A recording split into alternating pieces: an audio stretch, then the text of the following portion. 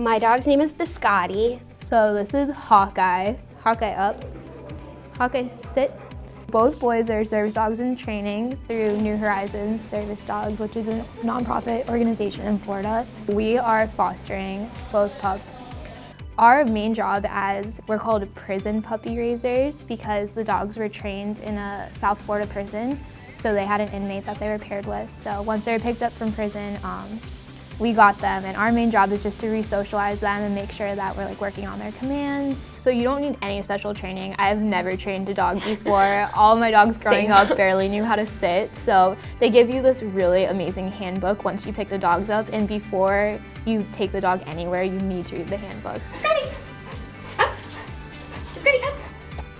We spend about 30 minutes each day training them and socializing them at least 5 hours a week. Some of the commands that we work on, there's really basic ones that you try to teach most dogs, so like sit, stay, come.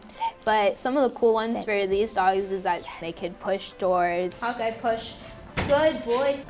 They could open cabinets. Hawkeye helps me with the laundry sometimes. I'll give him a towel and he'll put it in the dryer. Hawkeye, come, bring me your leash.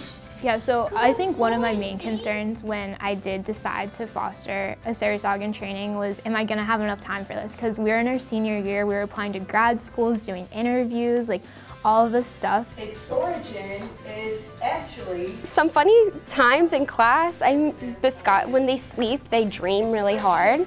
So Biscotti's like growled a couple times.